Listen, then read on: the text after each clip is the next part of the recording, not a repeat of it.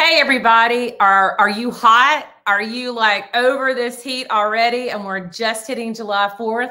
Do you want to learn all about delicious, refreshing recipes that you can enjoy this summer? Well, of course you do. So thank you so much. My name is Virginia Willis, and welcome to Cookbooks with Virginia. This is a live stream cookbook review show that runs every Friday at 11:30 a.m. And I say it's a cookbook review, but it's not really a review because I only have books and people on the show that I love their books and I like the work that they do. Because why bother with talking about something that's not any good, right?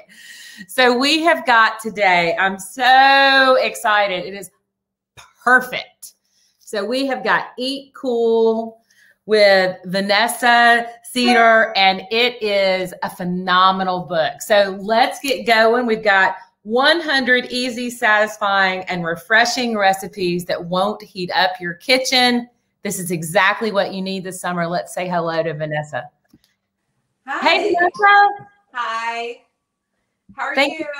I'm good. Thank you so much for joining us today. Thanks for having me. This is so fun. I'm so glad to be here. I think it's just great. It's cool how in the past, year, and because of the pandemic, like more of these online things are happening because you're in Maine right now, right? I am. I'm in Portland, Maine. And you're in Georgia. I know. We're like at literally opposite ends of the coast. I think that this weekend is actually supposed to be fairly cool in Georgia, oddly enough. But as you know, so much of the country is in a heat wave. Yeah, we've been having a heat wave here in Maine. I mean, it's been so uncomfortable. And surprisingly, this is the first day where it's rained and it's a little bit cooler. So yeah. Well, y'all, so let me just tell you about where to go. So we've got this book. If you go to my Instagram feed, you're going to see the cover of Vanessa's beautiful book. And you're going to like me and like Vanessa, and you can enter to win. You're going to tag a friend, follow the instructions there, and you can enter to win a copy of Vanessa's beautiful book, Eat Cool. So Vanessa, it's perfect. Like, I love it. All just screams fresh. That's all I could think about. It's like fresh and crunchy, fresh and crunchy. Yeah, this came from a very real place of being very uncomfortable a couple summers ago. We moved. My husband and I, we moved from Brooklyn, New York, actually. We moved to Portland, Maine, 2011. We had a whole list of reasons why we were ready to move. And one of them was just a more temperate climate. We were ready for less heat and humidity. But surprisingly, Maine, every summer it's getting hotter and warmer and the seasons are longer. And, and I was working on the editorial calendar. So I was working on like fall, winter stuff. It was so hot. I was in a studio. It's always crazy with that. It's always so crazy with that. I think it was 2 weeks ago, I was working on Thanksgiving. Yeah. Right? I mean, that's how it works, right? And I've been working on a bunch of roasting squash recipes right now. Yeah. Like fall, winter stuff. And it's been so hot. So I'm reliving it again. So I know. Well, that's helpful to people. I know it's really crazy. So y'all, this book is packed with recipes. You've got breakfast, small plates, salads, soups, toasts, sandwiches, main course, desserts, drinks. I mean, you've got a little bit of everything. So it's not just, it's not just one thing or the other. I mean, a cool weather breakfast. Y'all, look at this beautiful green shakshuka. Wow, that looks delicious. So Vanessa, tell us a little bit about how you came to find these recipes, how what was like you were in your kitchen and you're hot and you're just like, we need some cooler recipes. Yeah, I mean, I was working on fall foods and fall and winter things. And first of all, at the end of the day, I didn't want to eat any leftovers of that. My body was craving more liquids, things that were lighter, more vibrant. In the summer, in general, we try to shop at the farmer's market as much as we possibly can. You can get the best quality ingredients there. You're supporting your local farmers and everything. So at night, I just started cooking for my family in the morning. We have a daughter who's 8, and I just cooked what felt right to me. And then I was thinking back because I've worked in this industry for quite a while at this point. Yeah. I guess since 2003. And I was just thinking back to like all this other stories I've worked on and people's books I've helped with and all this stuff. And I'd never quite come across anything that was really food to keep cool. I've worked on a lot of summer issues and, you know, smoking outside for long amounts of time and, you know, grill, barbecue, heavy foods that actually don't cool you down. So I kind of explored this concept and I thought it would be helpful for people. Ultimately, that's my goal. It is. Yes. But, it really is. I think that is the goal of pretty much like every food editor, so many cookbook authors, you know, it's approachability, accessibility, and to get people to eat together. Like that's like our, you know, how can we make this happen? How can we I mean, you know, not that it's like completely the evil empire, but how do we keep people from just going to the drive-through or like making poor choices, you know? And it's so much better for the food and everybody to eat together, you know, even when it's hot. Well, I love the breadth of recipes, and you've got so many different influences. So it's not just like you're in Portland. It's not just like Maine food. You know, it's very multicultural. Yes, that's very important to me. I believe we're all connected and we can learn so much from other cultures and how everybody eats and the history of food. It's all intertwined and we all have to eat. And I believe that, you know, cooking and eating is just really a life skill that people should know and celebrate and bring people together. That's just how I feel. And I grew up in Los Angeles, actually. I'm not a Maine. So the history in Los Angeles, it's less European. It's more like Hispanic and Asian. I lived for a summer in Japan. I went to Japanese school when I was little for a while. So I'm really influenced by those cultures, as well as European cultures, as well as African, Indian. Like it's just all really important to me. So, no, I think that's great. And I think that's, I mean, I was reflecting on it when I was looking through your book, because, you know, I'm known for writing these Southern books, but I'm French trained. And it's like, but of course I eat a wide variety of foods. I like to cook a wide variety of foods, you know. I don't pretend to be an expert in Japanese cooking or an expert in Thai cooking, but I still appreciate a good recipe. And so it feels like to me that you have the authenticity there, but it's also accessible. It doesn't require like, you know, a ton of online shopping or shopping at exotic markets and stuff. Yeah, I mean, there's definitely that, but I mean, there are a few recipes where you might have to go to an Asian market or, you know, a specialty market, but I do try to keep it accessible. After working so long in this industry, I know that everyone lives in a different place and they're not able to get everything they need. So I think just in general, like in terms of recipes, as long as they're not like a baking recipe where it's more scientific and you have to have the exact measurements and everything, I think there's like a little bit of flexibility and it's like a loose blueprint when you're making some of these recipes. And it should be, you know, it should be fun and, you know, it should be something that anybody can do. I want my book to be messy. I want people to stay in the book. I love that. I love that. No, it's a beautiful thing. So this is something that I thought was really fantastic. You have this wonderful like spread. Let me hold this up, about 10 seafood. And I think that is so smart and makes so much sense to be able to, because it's great to have like some delicious 10 seafood that you can use as a protein with some refrigerator items.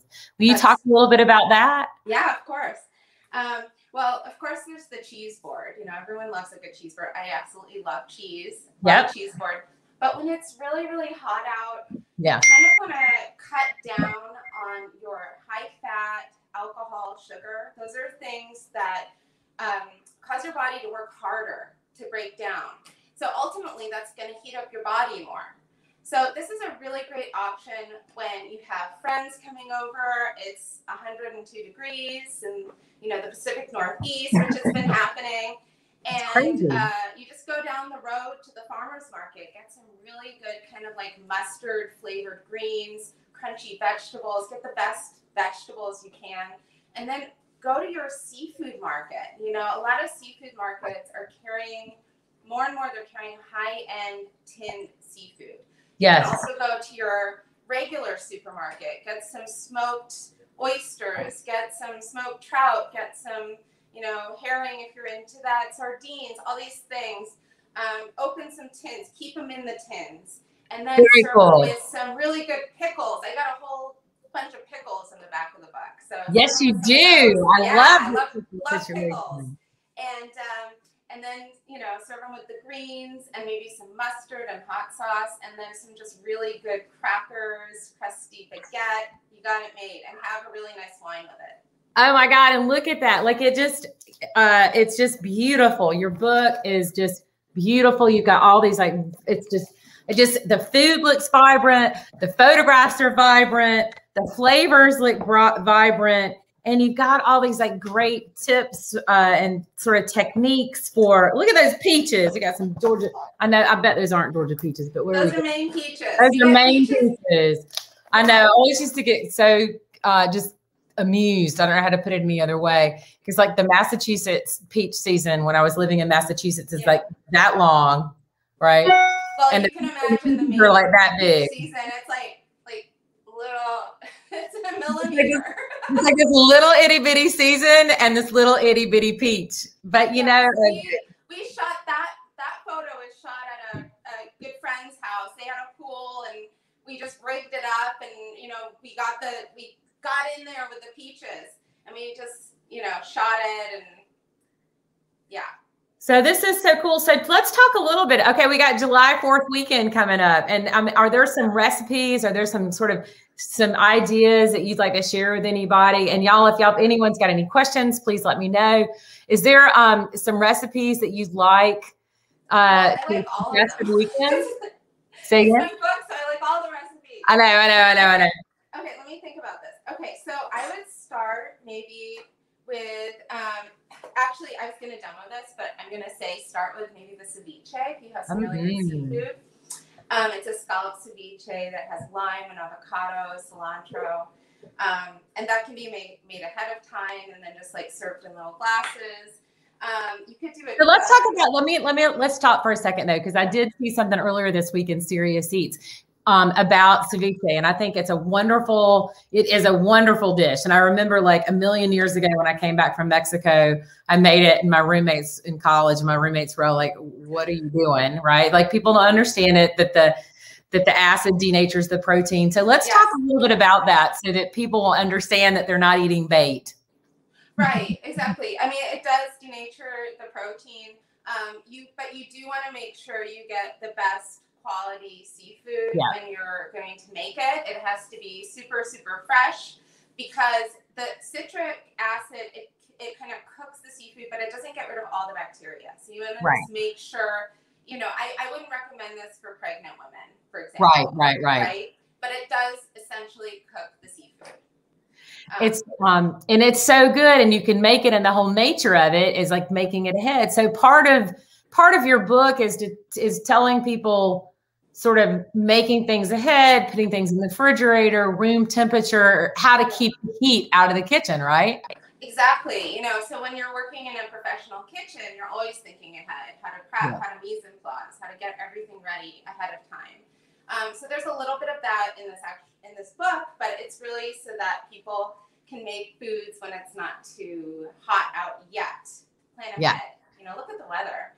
If it's going to be really hot, but it's not quite yet, maybe I have some breakfast recipes that you can make ahead of time. Like I have the no-bake almond butter, cherry dark chocolate, and Marcona almond granola bars, which you could make ahead of time. I want chocolate for breakfast. I think that needs to be instituted. That would make everything be very okay. Yeah. And I also have, this one, where is it? Oh, the passion fruit mango coconut parfaits. That's age 19. Those are really good. That has like a coconut yogurt and the photography too. Pretty yummy. You can have those for dessert too. No, I know. And the photography is just so beautiful. Everything is just so bright. And you've got some great information to hear about like what to do with a rotisserie chicken, which face it, I swear to goodness, I think like even Thomas Keller picks up a rotisserie chicken sometimes. Yeah. It's a lifesaver. There's no shame. There shouldn't be no shame. Zero shame. Zero shame. No. So I offer ideas and suggestions for what to do with that rotisserie chicken. You can buy one or two, and then you don't have to just think of it as like basic rotisserie chicken with a couple sides. You can actually pull it apart and do a lot of things with it, and it really saves you. I know you've got green smash, Vietnamese street food, chicken soup, quicker shawarma, picnic, pasta. I mean, it's really, I think that it's so smart. I mean, I remember when I was a little girl, because my grandparents, when I was a very little girl, they didn't have air conditioning in their house. And so, I mean, it's hot as blue blazes in Georgia in July and August, right? And so my grandmother, she would wake up really early in the morning and do the cooking for the day when it was still cool. And then we would sort of eat more room temperature stuff. We wouldn't necessarily eat like a hot, midday meal. Right. Exactly. It was more like room temperature, which I shudder to think about the food safety aspects of that now, because I know that my grandmother wasn't paying attention to it, but I've turned out okay. But I mean, like part of it is like being sensible and when to cook, right? Yeah, exactly. Planning ahead. And like my soup chapter, they're all kind of room temperature, or you could serve them cold. You could even serve them warm if you wanted to, soups. But I developed a technique for creating all of my soups that use less heat on the stove, less time, and you still have to get the full quality and flavor and texture of a velvety soup. So it's so wonderful. And you know what? I'm just going to sort of say it, and it's like inadvertently patting me on the back too. Food editors think about stuff like this. Like people who have worked in the food industry, in the magazine and the media section, the cookbook authors, the food editors, the people that are trying to get everyday people to cook. I feel like we think about these things, right? Because we're trying to get regular, right? We're trying to get regular people to cook the food that they want to eat. And sometimes I think that like that may not be at the front of the mind of, say, like a restaurant chef with a cookbook, right? Like it's clear to me that all these beautiful recipes, chocolate panna cotta with salty praline peanut crumble. Oh my God. Your tips and techniques. It's all about like how to get people in and out of the kitchen, Yeah. I just care about that stuff. I'm always pushing my husband to learn more about cooking, and I really want people to learn skills. It's the teacher side of me. Yeah. I like explaining things, and I like learning about things myself. I'm always educating myself more. There's always something new to learn. I know. And I mean, you and I both taught at Stonewall Kitchen in Maine, and I find sometimes with the cooking classes, I learn as much from my students asking questions, right? Like it's a two-way street, those classes. It's not just us giving information. It's us like understanding that someone might have a question that we had never thought about before. Yeah. And you know what? I have a mental bank. I keep them up in there. And so when I'm writing, this is my second cookbook, but when I'm writing cookbooks, I think about those questions, and I think about what people really want to learn. And ultimately the goal of writing the book is I want it to be beautiful also, but I also really want it to be a good book that teaches people about cooking. That's really important. My gosh, I love this too. Infused ice cubes. So you've got Jolt ice cubes, that's frozen coffee, creamy sweetened condensed milk, spa cubes, lemon and cucumber, flour power, and then I think this might be my favorite actually, the Mary Poppins. Hey, why not? Pop them in a Bloody Mary. Tell us. It says a horseradish, tomato juice, and freeze. That's so smart. Why not? Yeah. No. So y'all, I'm here with Vanessa Seder, and we're talking about her beautiful book by Rizzoli called Eat Cool.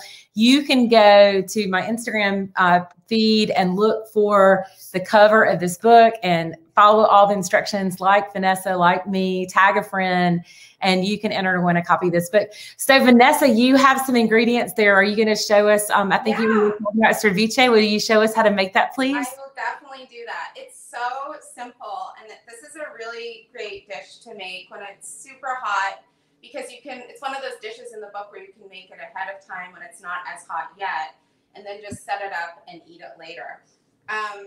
So to start, I have some fresh, dry sea scallops. You want to make sure that the sea scallops that you purchase are the dry ones. The wet ones are soaked in a sulfate solution, and so you're paying for the weight of the liquid. Yes. It helps preserve them, but they're not as fresh. They don't taste as good. So man, Maine's got some vicious, wicked, yummy scallops. That's for sure. Oh man, yeah. Maine has such good scallops. We are very lucky here. So I'm just going to cut these into 1/2-inch pieces to start and put them in a bowl. And I'll just keep holding it up because you can't see my surface, can you? Now, but talk to us if folks don't have access to those beautiful Maine sea scallops. Can they use something else? Yeah, I mean, you can make ceviche with other seafood as well, whatever you can find.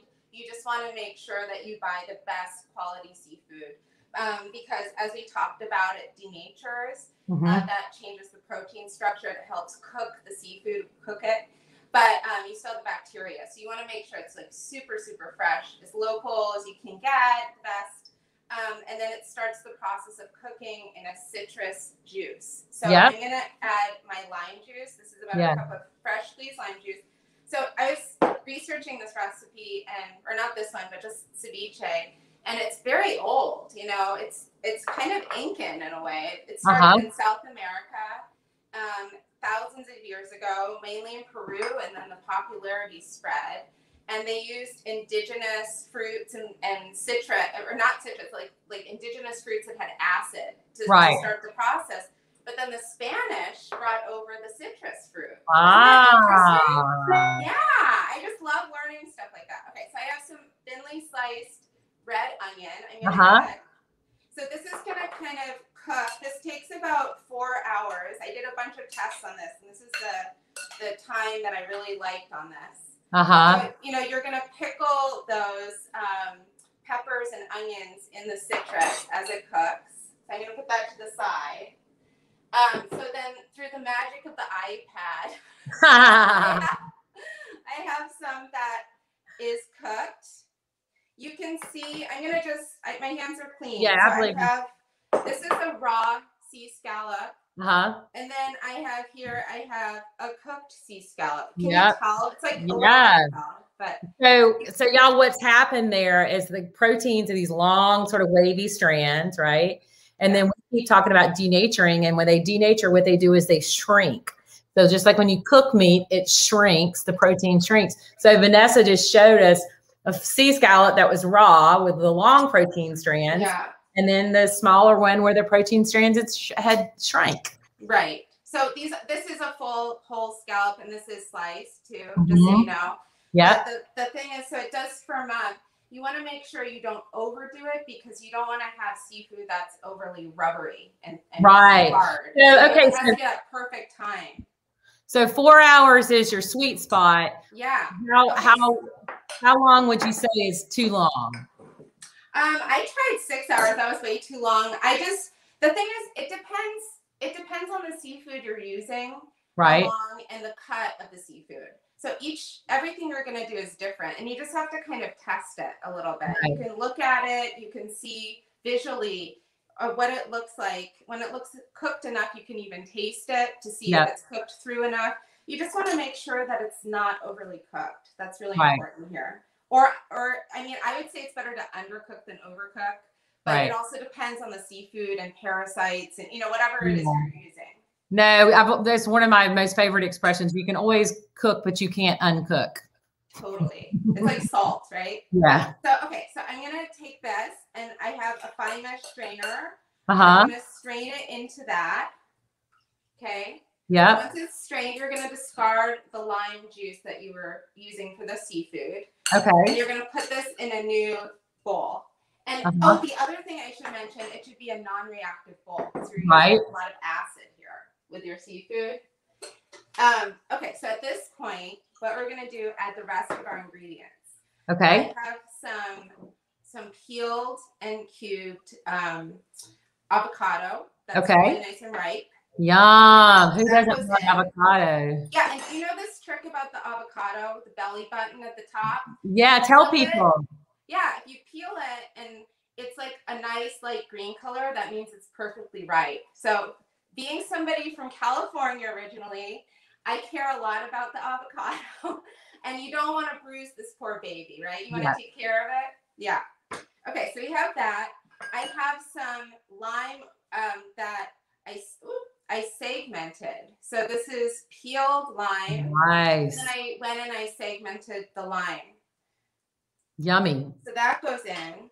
And you still have the chilies and the onion in there. And then a ton of cilantro. I know some people are super tasters and they don't like cilantro, but I like cilantro. You can always add a different herb to this if you want. Like you could add parsley or chervil or parsley would be parsley's so innocuous, but that would go well, right? Yeah. Okay. So then I have my fat. I'm gonna add some good olive oil. Now I have an aunt who lives near Paso Robles in California, and so I am lucky enough. She sends me these beautiful olive oils that come out of there. So we use really good olive oil in our house.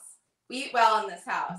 Yeah, you do. So this good olive oil. This is called this is Paso Olivo olive oil. Nice. Yeah, that goes in here. Just a good glug of that, and then just some really good sea salt. I just have some Malden here. We have great sea salt here in Maine. Just a nice sea salt. Yes. Yeah. And then you just toss it. And look at that. It's my gosh. I want that for lunch. Yeah. And then if you want, you can serve it with some chips. It's the finished. That looks so good. Oh my gosh. I love that idea. I love the freshness of it. I think that you're smart about like other substitutions and stuff. And then like taking it and then adding some more things to it. So it's not just like the seafood that's like marinated or, in the acid, but you're adding those crunchy vegetables and, it's really, it's so nice to eat something cold when it's hot. It is. And this is great because you're getting your protein, you're getting your healthy fats, you're getting some heat from the chilies, which actually can help you cool down ultimately. And then just really fresh quality herbs. It's just delicious. I mean, we're going to be having this for lunch today. I know. I wish I could come over, honey. That's for sure. So y'all, I have been talking with Vanessa Seder, the author of Eat Cool, Good Food for Hot Days, 100 easy, satisfying, and refreshing recipes that won't heat up your kitchen. Vanessa, I want to thank you so much for joining us today. Thank you for having me. This is so I've got a couple of questions that I want to ask you before I let you go. So one of the things that I always ask is, what is a cookbook that you have cooked from or been reading other than your own? Okay, so I would say I love Diana Kennedy. Yeah. Sonoko Sakai, I believe that's how you pronounce her name.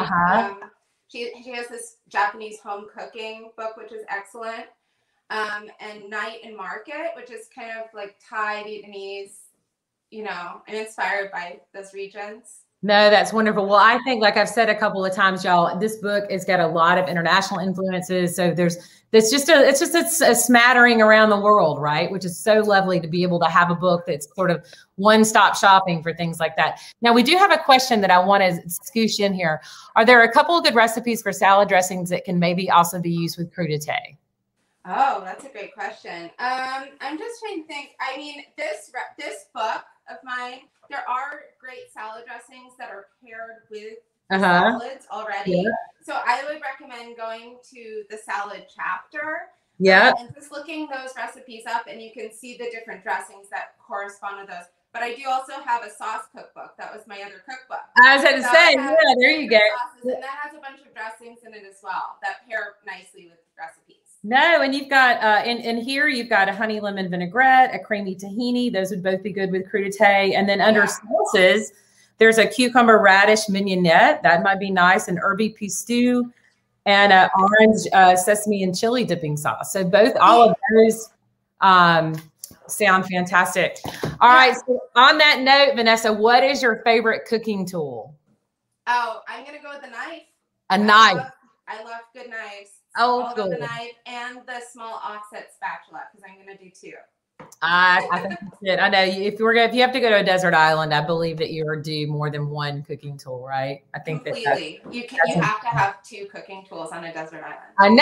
I know. Okay, so sour, salty, bitter, sweet, or savory. What's your go-to flavor? I'm a Libra, and so I can't decide. So I'm gonna go with all of them, and I love a good balance. I am not answering that question. I'm going with all of them. Well, there you go. You were definitely the first person that has taken that approach. But I agree, right? If you have one, you need the other, you know? Totally. All right. So who is someone that you like to watch, maybe on a device, on a TV, on an iPad, on a whatever? Who is someone that you like to watch for inspiration? Right. I was saying before, we don't have normal we just have like Amazon and Netflix in our house. We've had it for years. So I do watch videos on YouTube a lot, and I've fallen in love with this Chinese woman who's, I think it's like Liziki. I'm probably pronouncing it wrong. I don't know how to pronounce it. It's Liziqi. Liziqi. Yeah, and I just absolutely love her videos. They're beautiful. She takes things from raw stages and just transposes them into like these gorgeous, meals, and saves things for the winter. I mean, they're just stunning, and you don't have to speak Chinese to watch. That's so wonderful. And that's what's so exciting, because I used to say, like, what's your favorite cooking show? And it's like, whatever. There's so many different ways to absorb content, whether it's a reel or a YouTube or something like that. Yeah. And there are all these like incredible creators, like all over the world, right? That are giving us all inspiration. Yeah. So, I mean, we're lucky. During this time of COVID, we're lucky that we still have access to the world in some ways, because imagine if this had happened in the 80s, we have a fax machine. So no, that's so true. There's so much that or people working from home, right? Like all that would have been catastrophic. So, all right. So let's hope maybe this will like sort of wrap it back to like a really positive note. So it's one of your no. It's dangerous talking about COVID. So what is one of your favorite cooking memories? Okay. I'm going to tie this to the book a little bit. Uh-huh. So, I would say it's, I grew up in Los Angeles. My grandmother was born there. So I'm a true Los Angelino who lives in Maine. It just happened. But I used to make deviled eggs for all of her parties growing up. She used to have all these parties. So I love making deviled eggs and eating them. And I have a whole page, or is it 2-page, devoted to deviled eggs and, like different variations that you can make. And I just find they always go at a party very quickly. People, oh my God, they're just happy, like they're happy. People love deviled eggs. People love deviled eggs, and it's super good. It's super great, cool food. There's no doubt about it. Well, that is so cool. I am so thankful and so grateful for you being a guest on Cookbooks with Virginia today. Thank you so much for having me, Virginia. Yay, cool. So y'all, if you want to find out more about Vanessa, go to her website. Let me see if I can put that up. Yep, there we go. We're going to go there. Yep. All right, awesome, Vanessa. Thank you so much for joining me. Thank you so much for having me. Talk soon. Bye. Okay, bye. Y'all, wasn't that fun? So, okay, Eat Cool is the book. Be Cool, Eat Cool. You can go to my Instagram feed and look for the cover of this book to win a copy. You can go to my website, virginiawillis.com, to learn more about Cookbooks with Virginia. You can learn more about Vanessa at vanessaseder.com. And once again, thank you so much for watching, and I'll see you later. Okay, bon appetit, y'all. Bye-bye now.